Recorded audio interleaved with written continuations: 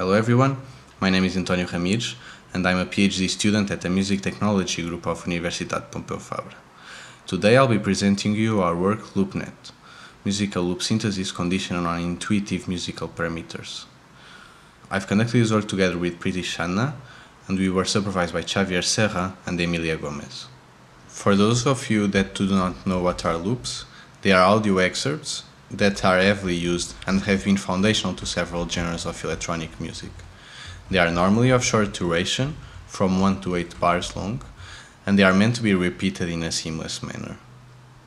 Electronic music makers often obtain these loops from other music makers or from commercial services. They can also design their own, which can then be used to then quickly create music pieces or rearrange to create new loops. Our work focused specifically on the generation of drum loops from high-level concepts that music makers can understand. Historically, there have been two main ways to create drum loops. The first one will be to record acoustic drums, which are then processed on an audio workstation. On the left picture, we see Clive Stubblefield, the inventor of the funky drummer break, which has been reused more than 1,000 times. On the right, we see a classic drum machine, an electronic instrument which can be used to program rhythmic patterns and to a certain extent to modify the sounds of each drum.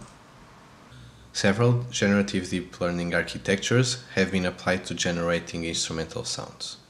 These include the sampler-RNN, the WaveNet, generative adversarial networks, and autoencoders.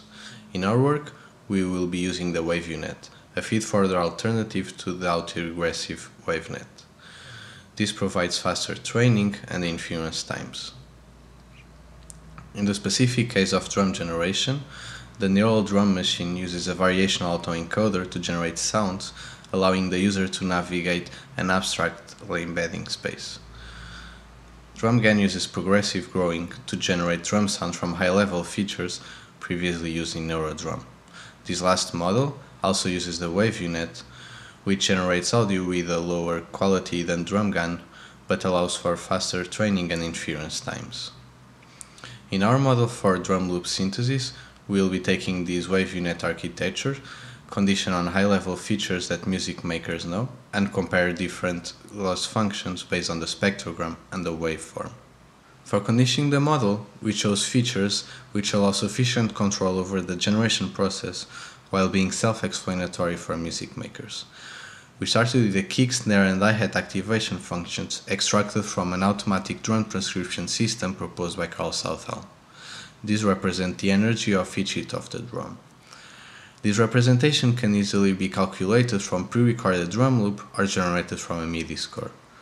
To describe the tonal content, such as the low end of the kick drum, we use the harmonic pitch class profiles, which represent the energy distribution across the 12-tone chromatic scale.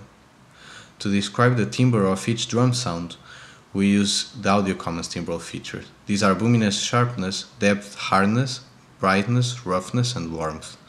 Finally, in some of the models, we use the energy envelope in a similar manner as used in Neurodrum. We have evaluated several models based on the WaveNet architecture. We experiment with the following loss functions. Wave is a simple waveform reconstruction loss based on the L1 norm. Spec represents a single resolution STFT loss, while multi uses several STFT losses where the FFT is calculated on several window resolutions.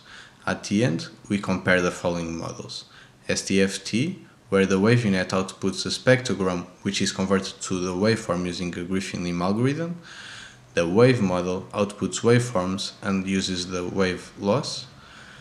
The wave spec combines this model with a spec loss, while multi combines the waveform and the multi loss. Finally, we evaluate a multi-model without being fed as input the energy envelope. To train and evaluate these models, we use an in-house collection of 8,226 drum loops from looperman.com. The loops have tempos between 120 and 140 beats per minute, and these tempos were validated using the confidence measure proposed by Frederick Font. This metric compares the duration of the loop to the duration of one bar at a given tempo. All the loops were time stretched to 130 BPMs and segmented into 1 bar clips with duration of 1.8 seconds. To evaluate the models, we provide 2 quantitative evaluations. The Freshie audio distance quantifies audio degradation in a way related to human judgments. This uses audio-based latent embeddings from the audio set VGG's pre-trained model. Timbral feature coherence validates if changes in the input features lead to similar changes in the output. You can find the result of this evaluation in our poster. Furthermore, we provide an interactive demo and audio examples that allow you to listen and assess the synthesis quality and the process of generating a loop. In this work, we have presented a feed-forward loop synthesis algorithm with a fast processing time and controllable by intuitive features that music makers understand. The model also allows to mix and match the rhythmic, timbral, and harmonic content of different loops. We also provide an open source implementation to enable further research in this topic, as well as easy access to the general audience.